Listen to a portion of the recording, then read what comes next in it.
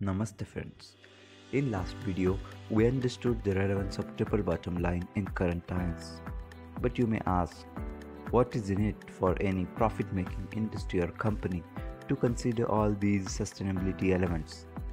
In this video, we will try to understand what are the benefits for any institution to become sustainable. Let's see them one by one. First, reduced commodity usage. That means directly saving of money. Second, reduced waste. Any activity is sustainable if it expends minimum energy. That is, there is least transaction of energy. Wastage is the resources present at wrong place in time. Third, reduced price risk. Optimum method using institutions or companies would get minimum hit of high price increase. For example, suppose there are two companies A and B. Company A is sustainable and B is not. The price fluctuation in same raw material will have more impact on company B than A. Lot of uncertainty impacts unsustainable businesses more negatively and with high intensity. Fourth, enhance brand value. Gone are the days of consideration of objects just for the selling transaction.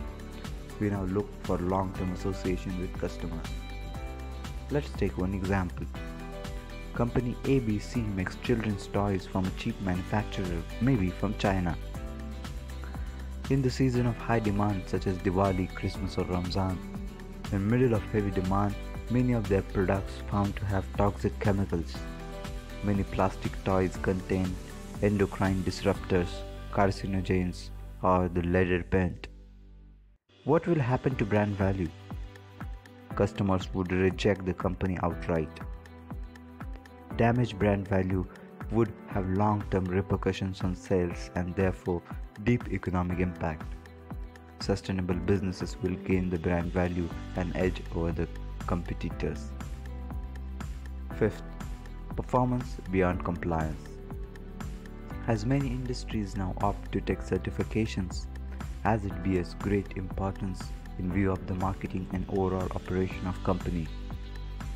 In view of the economic criteria, a company which want to take certifications, not improving in operations first, often spend more in preparations and for private consultants, etc.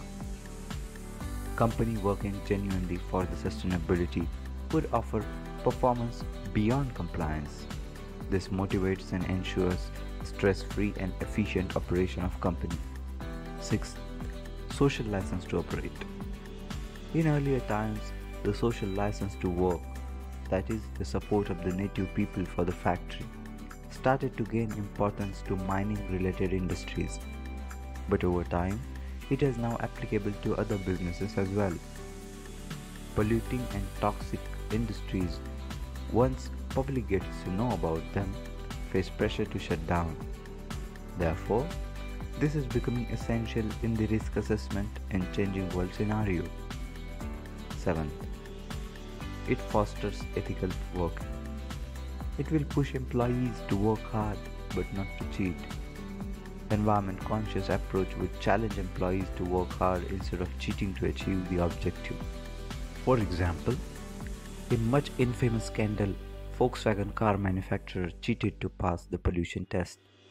Such behavior is discouraged if the organization works on sustainable ethos.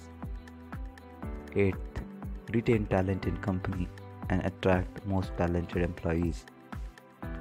This is so simple as anyone can realize the truth in this point.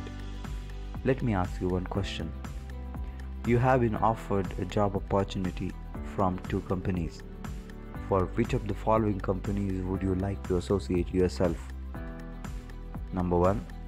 Environment conscious organization, working on sustainable principles, caring for employees and with strong ethical grounds. And 2. Highly profitable organization, gives decent remuneration but is highly polluting.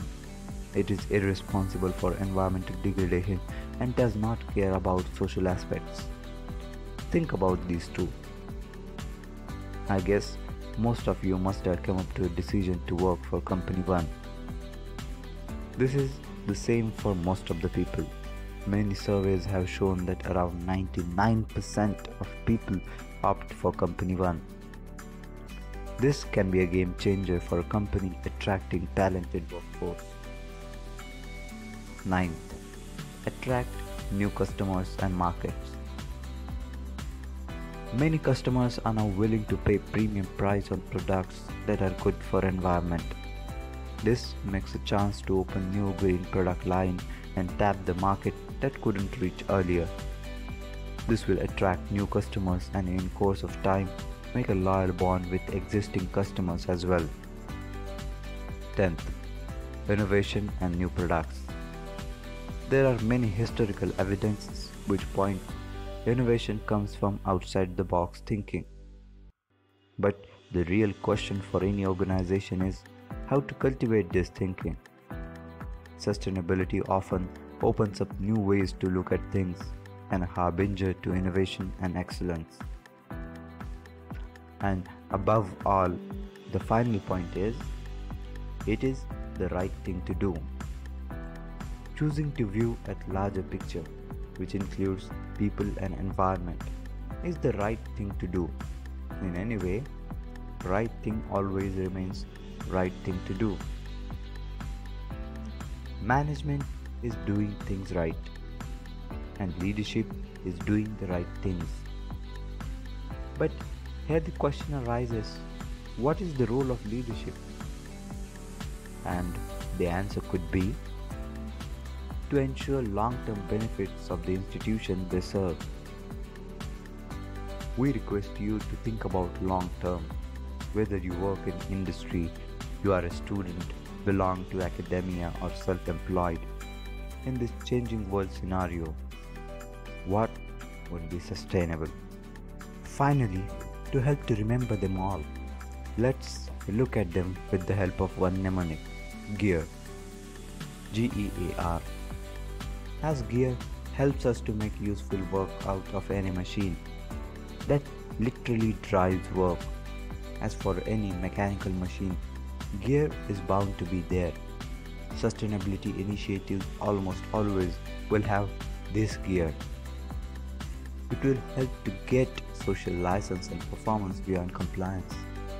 It will help to enhance brand value, foster ethical working, and enhance innovation and creativity. It will help to attract and retain talent in company, attract new market opportunities. It will help to reduce commodity usage, waste, and price risk. Please like, share, and subscribe, and hit bell icon to get notified of our next video. And thank you so much for your valuable time.